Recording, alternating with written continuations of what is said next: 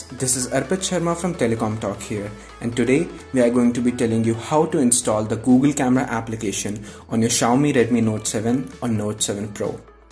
Now Xiaomi has touted a lot about the camera on the Redmi Note 7 Pro. However, what adds to the hype of the new phone by Xiaomi is the 48MP rear camera sensor, which we get to find on the Redmi Note 7 and the Redmi Note 7 Pro.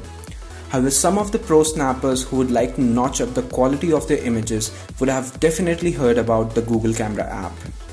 The only problem is that the Google Camera application is not supported on all devices. However, there is a method to install Google Camera on these devices. In case you want to go the extra mile to get those shots with all the details and the best colors, then you must watch this video till the end. The Google Camera mod, which we have stumbled upon and found to be the best one for the Redmi Note 7 and the Redmi Note 7 Pro smartphones, required the Camera APK. But here's the good thing, that since these devices already come with the support for the Camera APK, you won't need to go through the ordeal of rooting your phone to extend the support for Google Camera on these devices. The first step would be to go and download the Camera APK on your phone and then install it.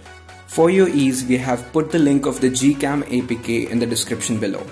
Since you will be installing this file from a third-party source, you will have to grant permission for installation on your device. Now go to settings and grant permission for the installation of apps from third-party sources. After installation, tap on the open button and start the application, and you should be ready to click awesome pictures. Users of Gcam should also note that currently the app does not support slow motion on these devices, but that should be solved in future with a small software update. After the simple installation, you will be easily able to use the Gcam app on your Redmi Note 7.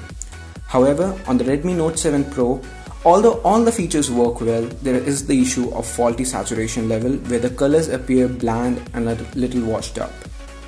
To fix this issue, you will have to open your Gcam settings, after which you will need to navigate to the saturation adjustments. In this section, set the default values to 2.0 and 2.4 for highlight saturation and shadow saturation respectively for both front and rear cameras. Lastly, close the application and now reopen it again, and you will find that the camera works correctly now. For even more enhanced images on your Google Camera app with much more details, you can change the HDR Plus mode to HDR Plus Enhanced, which will have the desired effect. With these tidbits and optimizations combined with the overall quality of the Google Camera app, now you will be able to snap better pictures with your front and rear camera on the Redmi Note 7 and the Redmi Note 7 Pro.